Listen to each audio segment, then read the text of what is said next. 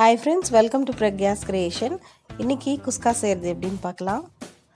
அதுக்கு பூண்டு, சோம்பு, 2 முந்திரி, 1 பட்டை, 1 கிராம்பு,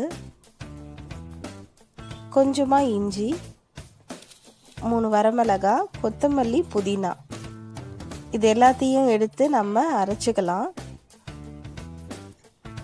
பூண்டு, சோம்பு இது எல்லாத்தையுமே நம்ம ஒன்றா போட்டு நம்ம அரைச்சிக்கலாம். 1 ஏலக்காய் வாசத்துக்கு. இது தாளிக்கிறதுக்கு நம்ம எண்ணெய் ஊற்றி தாளிக்கிறதுக்கு முந்திரி, பிரிஞ்சி இலை, அன்னாசி மொக்கு, இந்த பிரியாணி ஐட்டம்ஸ் எல்லாம் போடுவோம்ல அது கொஞ்சம் கொஞ்சம் எடுத்துக்கலாம். இது நான் 1 டம்ளர் அரிசிக்கு எடுத்திருக்கேன். 1 வெங்காயம். இப்போ இது அரைக்கிறதுக்கு எடுத்தது கூட ஒரு 4 சின்ன வெங்காயம். பச்சை மிளகாய் வேணுன்றவங்க பச்சை மிளகாய் ஆட் பண்ணிக்கலாம். நான் 2 பச்சை மிளகாய் எடுத்திருக்கேன். எண்ணெய் தேவையான அளவு ஊற்றிக்கலாம். எண்ணெய் ஊற்றிட்டு தாளிக்கிறதுக்கு தேவையானது வச்சுருக்கோம் இல்லையா, ஃபஸ்ட்டு கொஞ்சம் கொத்தமல்லி புதினா போட்டுக்கலாம். முந்திரி, பிரிஞ்சி இலை, இந்த மாதிரி பிரியாணி ஐட்டம்ஸ் எல்லாம் போட்டுக்கலாம். வெங்காயம், கருவேப்பிலை இதையும் ஆட் பண்ணி நல்லா ஃப்ரை பண்ணிடலாம். பாருங்கள், நல்லா வதங்கிருச்சு.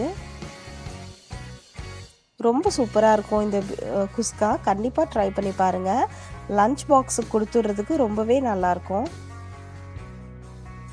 அரைச்சி வச்ச பேஸ்ட் இதில் ஆட் பண்ணிக்கலாம். இதை ஆட் பண்ணிவிட்டு தேவையான அளவு உப்பு இதில் போட்டு நல்லா வதக்கிக்கலாம்.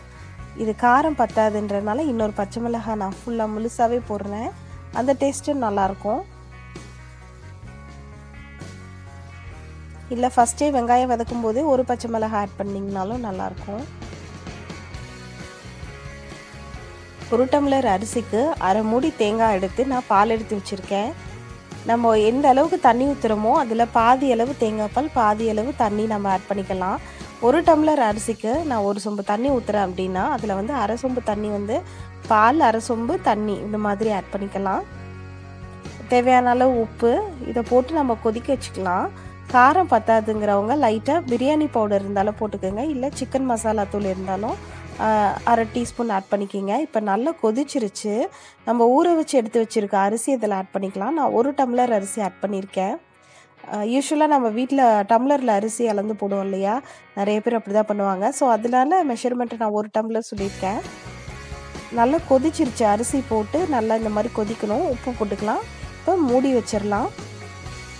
சேனல் சப்ஸ்கிரைப் பண்ணாதவங்க சப்ஸ்கிரைப் பண்ணிக்கோங்க, லைக் பண்ணுங்கள், ஷேர் பண்ணுங்கள். இப்போது சுவையான குஸ்கா தயாராகிருச்சு. நம்ம தயிர் பச்சடியோடு வச்சு சாப்பிட்டா ரொம்பவே டேஸ்ட்டாக இருக்கும். Thank you so much.